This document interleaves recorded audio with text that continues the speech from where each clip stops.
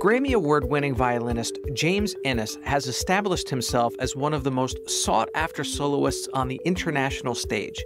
His reputation is built on a warm, lyrical tone, pristine technique, and a commitment to make every performance his best. Every day, there's somebody there where it's an opportunity for them to have a special experience, and they have chosen to spend their time and money to have a good experience. And if you're not in a position to be fairly certain that you can deliver that, then that's tough. You're listening to Speaking Soundly, a backstage pass to today's biggest stars of the music world. I'm your host, David Krauss, principal trumpet of the Metropolitan Opera. During each episode, you'll hear me speak with inspiring performers about their creative process and the personal journey that led them to the stage. We haven't met in person, but we have crossed paths. In fact, in 2018, you performed the Mozart Violin Concerto with my orchestra at Carnegie Hall. And while you were playing the concerto, your suspender came undone with all the moving around, and the audience noticed and the orchestra noticed, even the New York Times noticed. They actually put that in your review. You know, I had completely forgotten about that. I remember now, I think it was actually the vest. And I think that strap had come undone or something. It's one of those things, right? Live performance. I mean, at least my pants didn't fall off. Could have been worse. Well, there's that. But it was pretty remarkable to see you in that moment, because I watched you go from a person who was dealing with a very practical matter of this little wardrobe malfunction, making a joke to the audience, and then all of a sudden you launch into 2 solo Bach encores that were just mesmerizing. Yeah, these are 2 very different skills that were right on top of each other. How do you go so quickly between the 2? Is there a switch that gets flipped in your head?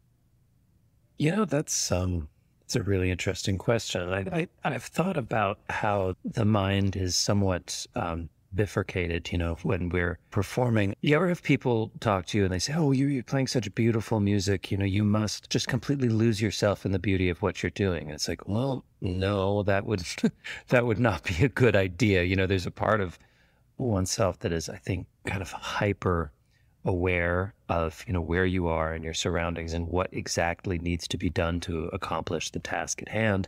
But then there's that other part that needs to be very, very creative and yeah, maybe somewhat lost in the single-minded focus of that piece of music.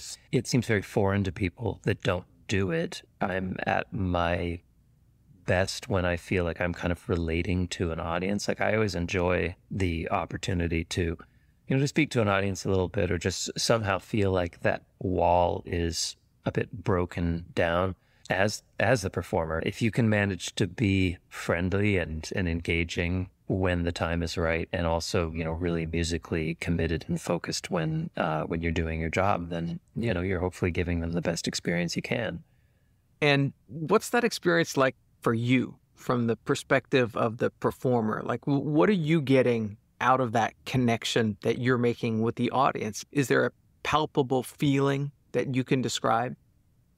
You know, it's hard to say. I think that I'm not by nature one of these people that tends to indulge in, you know, spiritual discussions of, you know, mystical connections and this, that. I'm fairly analytical and straightforward on a lot of subjects.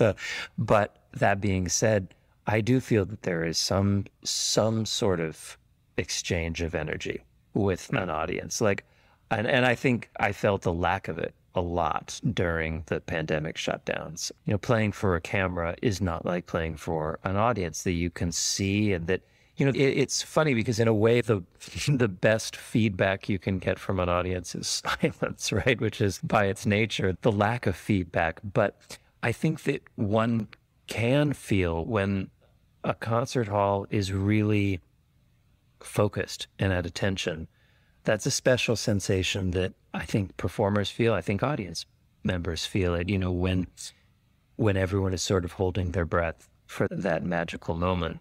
I feel like I definitely feed off of audiences, and I do think that there is a relationship there. It's just hard to define exactly how that works. I think in the group of world-class soloists that you're in, you stand out as very unique in that you say that your job is no different than anyone else doing a job with great skill and care.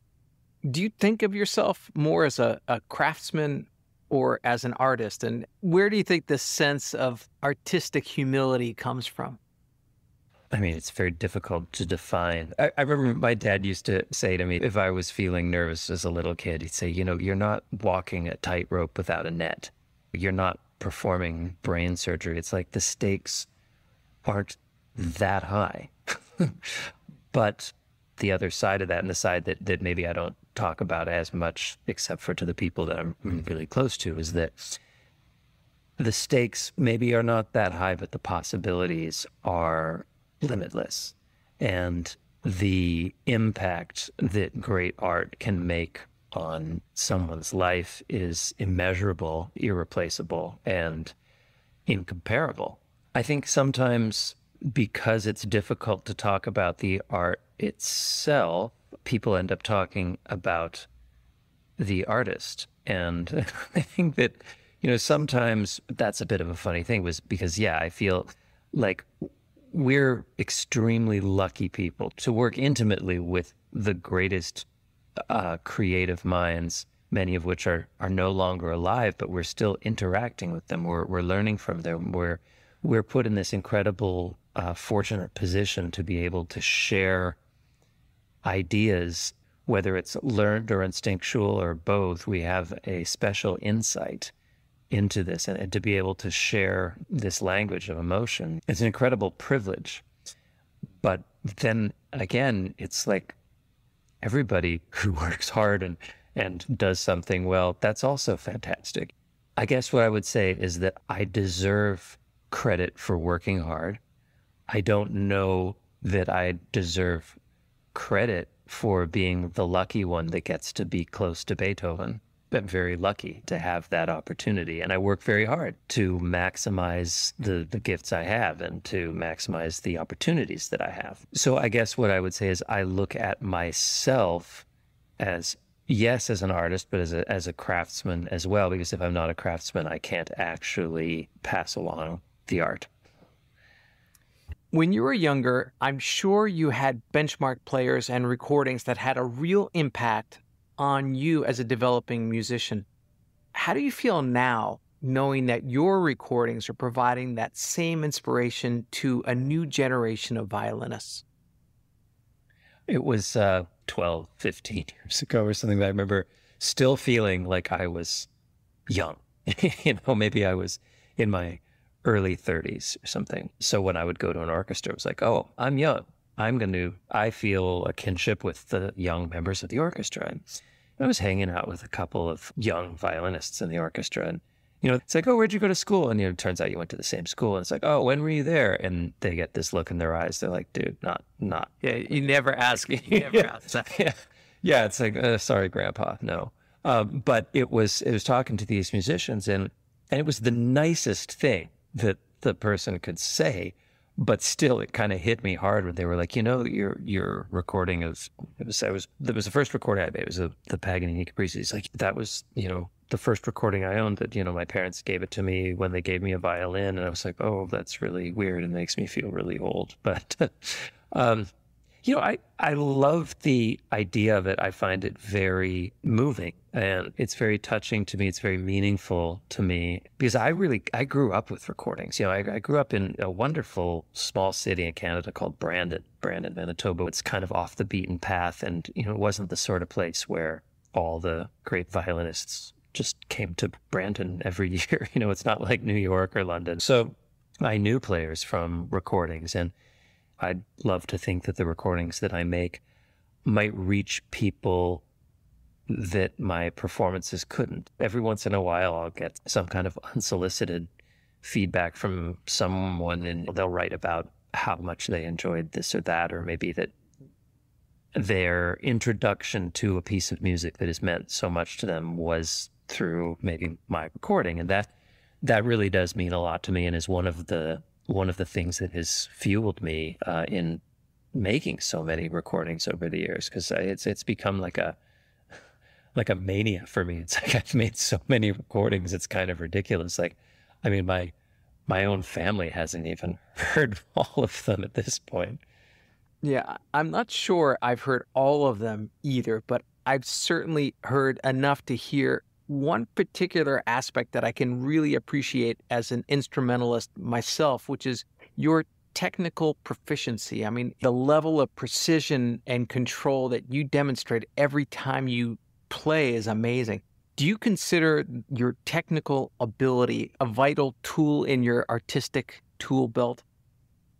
Yeah, I do. That's a good way of putting it. I think technique for me is about the ability of control, which is not to say that one wants to play in a controlled way, but only if you really have the control over your instrument. Do you have the control over what you're going to do?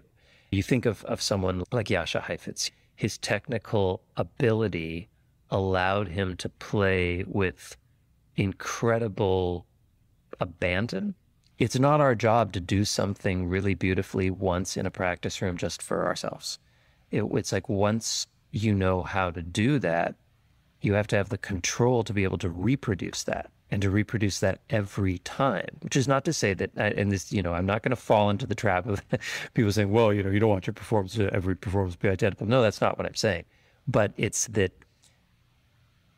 we all know lots of instrumentalists like this where it's kind of a tragic thing where it's like, hey, on the right day, that person sounds amazing, but they haven't actually figured out the instrumental control to be able to be at their best all the time. And obviously no one's at their best all the time, but you need to have a range of variance that is so small that no one really knows except for you. I need my worst day to still be okay.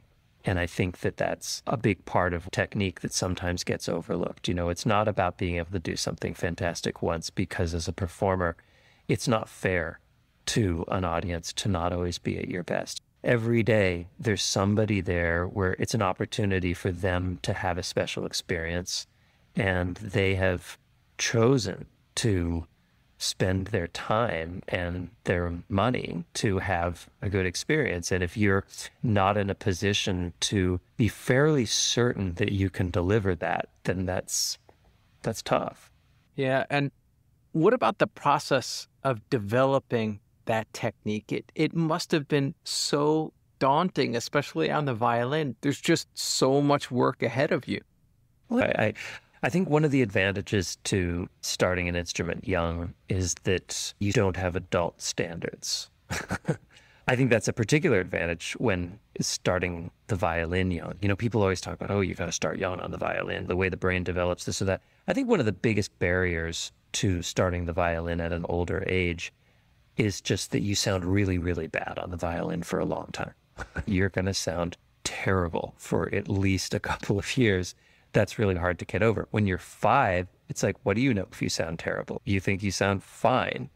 And it was probably around the age of, 8 or 9 that I felt the ability to be able to develop somewhat of a personal sound, because it was really the sound of the instrument that always appealed to me. And I think as a violinist, when you start to learn how to play with vibrato, that begins to work that muscle a little bit of how you're developing a sound that it becomes your voice. And when you were forming that voice, who did you model your sound after? I mean, if you had a poster of Wayne Gretzky on your wall. Well, of course I did. Yeah, I'm Canadian. Come on. Yeah, no, I don't. That was a rhetorical question. But who would have been the violin equivalent of Wayne Gretzky for you? Who did you really try to sound like? It's a good question. I grew up with a lot of the recordings from the 70s and early 80s of Itzhak Perlman. Like, I remember just obsessing over Perlman's recording of Brahms' Concerto.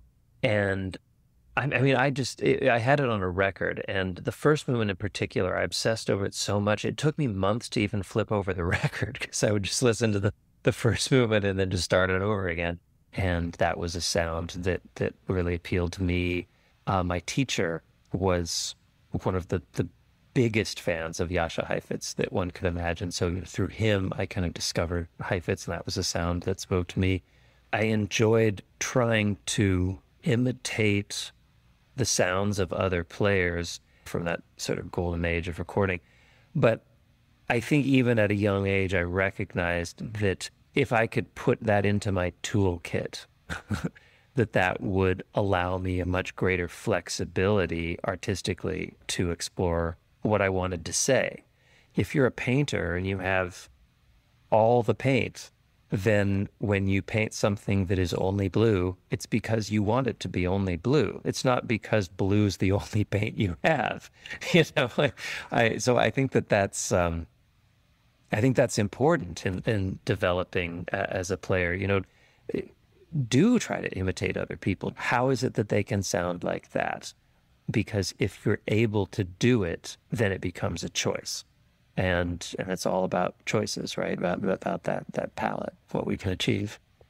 So you and I have a few things in common. Most notably for me is that your father played the trumpet like I do, and he raised a son who plays a string instrument, and I did as well. My son just graduated from Juilliard. He's a cellist. Oh, congratulations. Yeah, thank you. I'm interested in his perspective of what it is to have a father who plays the trumpet, because I'm always learning so much from his performances. Like if he's playing a Beethoven string quartet, I'll be like, oh my God, that's an amazing piece, because I had never heard it before. And he'll say, seriously, Dad? It's some very famous string quartet. And so I'm convinced that he just thinks that I'm a dumb trumpet player. So can you tell me honestly, because he's not going to tell me, what was it like growing up with a trumpet player for a father? Gosh, how do you even answer that? I was incredibly close with my dad, and his influence musically was really profound. I consider him to be the most important musical influence in my life. I think having him not be a violinist actually had major advantages, because I think that when you're dealing with someone playing the same instrument, you can't help but make certain allowances or forgive certain things. Like, if something's really hard, you're like, yeah, I know it's really hard. I feel your pain. I remember my dad at times, it was so frustrating and also so funny. Like I remember working on this Paganini Caprice and playing it for him. And he was my biggest supporter, my biggest fan. So I don't want to give the wrong impression, but he kind of looked at me and he was like, that sounded awful. and I was like, Dad, it's really, really hard. He's like, I guess so. I don't play the violin. I'm sure it's hard. Like, it sounds complicated, but it sounds pretty awful. And I knew in that moment, there was not a violin teacher or a violinist anywhere that would have told me that, because I was still playing it pretty well, to be honest. But he was right. It sounded kind of awful. And I think that a big part of growing up was trying to play something to make my dad happy. He was such a barometer for me. If he thought the performance was beautiful, if he thought that it was musically effective, if it touched him, then I knew that I had done my best and I'd done my job. So basically, I guess I think you were probably a much greater influence than maybe you feared. That's good. That's reassuring. Your mom was also in the arts. She was a ballerina. Did she also have an impact on you, artistically speaking? Yeah, less directly, of course, because it was a different artistic world, but definitely my mother's work ethic, and I think dancers tend to have these just incredible work ethics. That was something that was really, I learned a lot from it. And interestingly, this is a kind of a weird coincidence, but with a musician and a dancer, I ended up marrying a ballet dancer as well. And did I read that you proposed to her while you were playing with the New York Philharmonic in Central Park? Well, not exactly during, but like at the intermission after I'd played Tchaikovsky in the park. And yeah, I actually bought a ring that afternoon. I knew that my wife, Kate, she grew up in Connecticut. And so her whole family was was coming down to New York to be at the concert. And I thought, well, it seems like a good time. And it definitely was one of those things, like, if you want to find a way to take the apprehension out of your New York Philharmonic debut, then that's a good way to do it. You put something much more high stress and more high pressure to immediately follow it in the same night. But yeah, she said yes, so it worked out. Yeah, I'd say so. During the pandemic, you famously turned your living room into a recording studio and made a bunch of recordings from home. Was this just a pandemic project, or did it go so well that you're still making recordings from home? Totally pandemic project. I mean, like the sort of thing that, how life was so different that we all did things that now you think, what? Like, how? There were so many things people were doing. They were like, oh, that's really nice, for COVID. And it's like that was code for that. In normal times, that would really not be very interesting at all. But for now, it's great. And I was just so tired of that. It was like, well, can we achieve something that doesn't have to feel like it was mitigated by these really frustrating circumstances? Like, in a way, it was just like I wanted to kind of overcome this feeling of just being worn down by this terrible world situation. So with these recordings, I feel particularly proud of them because I don't think they ended up being anything less than they could have been under any circumstances. But that being said, the amount of effort that it took to achieve it was so much more than it would have been had I been in a position of having outside help, that I don't think it would really make a whole lot of sense outside of some sort of like masochistic kind of, I did it all myself kind of pleasure. It was so much more work than a normal recording session. What was some of the work that you're referring to above and beyond the music making itself? Well, I think the logistics of it, I've got 2 little kids, and when I make a recording, I'm generally like, you guys can stay at home on this trip because it allows me to just focus entirely on that project. But, to make these recordings during the pandemic was like, well, I mean, I'm dad during the day and the schools are shut and we're trying to, educate the children, the realities of life and the realities of being a dad. And then, okay, well, now I'm going to make a recording. Well, how are you going to do that? You clean out every stick of furniture and, pull up the rugs and just kind of make this empty room. And it's like, well, I'm not making any money, so I don't have any budget and nobody can come to see me to help. I was really on my own. So I was like, okay, well, maybe I can film things on my iPhone and my wife's iPhone. And well, we've got this old DSLR camera around and I'm calling friends like, how do you do this? How do you do that? And people are walking me through stuff and I would record little samples and send them to friends. And why does this sound so bad? And it's like, oh, well, because you did that. Oh, okay. You learned that. I was learning from scratch. And then for the recordings themselves, they were filmed. So I needed light to be consistent and I needed silence. With kids, that means, well, really the only option is to do it in the middle of the night. So I would start recording at, 12:30, 1 o'clock in the morning. And I had this whole checklist of, exactly which lights were on, exactly which lights were off, and how, they were dimmed exactly to this level or that level, and flip the breaker to make sure the refrigerator's off because that hums. And, you make sure that the air conditioning is off. If any one of those things wasn't exactly right, then it's all useless. I'll be playing through like a movement of a Bach sonata and I'm like, oh no, did I turn on camera number 2?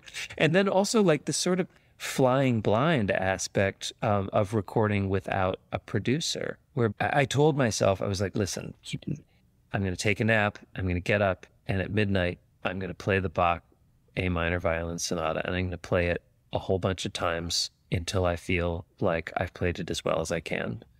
And then that's that.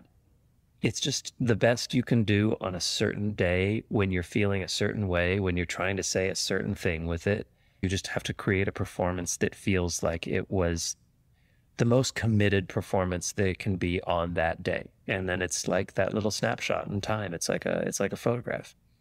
And while you're making these recordings, you're doing so in complete isolation, which must have been difficult for the recordings. It was difficult for all of us. Did that time away from performing give you a renewed sense of what it is to be a performing artist? I love what I do and feel so incredibly lucky to love what I do so much and to be good at the thing that I love. I think that everybody is good at something, but I think that not all people know what that thing is.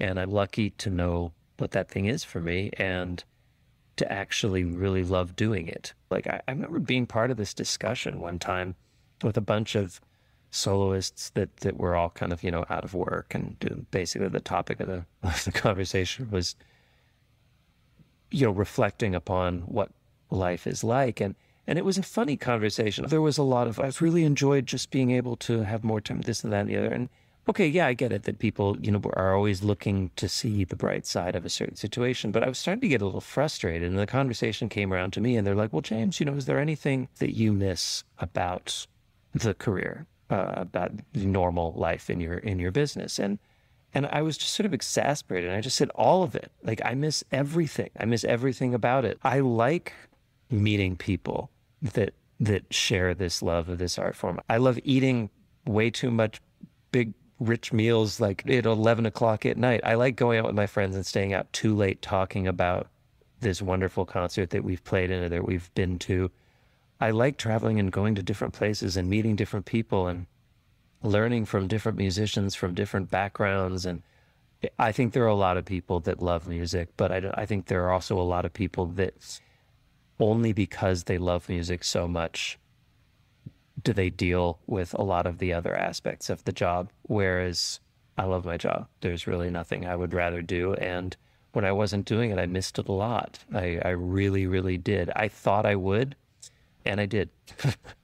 Well, one last thing that we have in common is that we're both children of the 80s and we love Star Wars. And I am so jealous that you played on the most recent Star Wars soundtrack for the Obi-Wan Kenobi movie. How did you get involved in that? And what was the experience like? Well, it was very random how it came about. There's this wonderful composer, a British woman named Natalie Holt. She got in touch and she likes my playing. And she just kind of reached out and she said, you know, maybe we could work together on a project sometime. And I thought, well, that'd be great. And then it just randomly happened in, I guess it was October. I was playing in Belgium. She happened to be there for some sort of awards thing. And so we grabbed a cup of coffee before our respective events. And then it was a couple months later that she sent me a kind of a cryptic message saying, you know, is there any chance you're going to be around Southern California in the spring? You know, there's this project I'm working on, but I can't talk about it. And eventually, as we were exchanging messages on it, the nature of how secretive it was and the timing of when it was like all the signs were pointing to this being one of the Star Wars projects. And so with a couple of my good friends, I was like, I wonder, you know, maybe it's something Star Warsy. And they were like, oh man, let's hope it's Obi-Wan Kenobi because that's going to be amazing. And of course, you know, that's the one that everyone's been waiting for, right? And right. So yeah, it ended up that yes, indeed, she had been hired to write the music for that. You know, the main theme was written by John Williams, but then the other music was written by Natalie. And so, yeah, it happened. I was playing with the Pacific Symphony in Orange County, and there was one day where my concert was at, 8 at night, but the whole day was free. And that was one of the days that they were going to be recording at the Fox Studios in LA. And both of my little solos actually ended up on the soundtrack too, which is kind of nice. So it wasn't like I played some huge role. It was just kind of a day of playing stuff that mainly was, ensemble work. Some of it was as much sort of sound effect as music. I don't know why you're playing this down. I would have a T-shirt on that says, I am part of the Star Wars universe. Well, I got this cap. It was an Obi-Wan Kenobi cap that just says on the side, cast. And I was sort of like, oh yeah, there we go.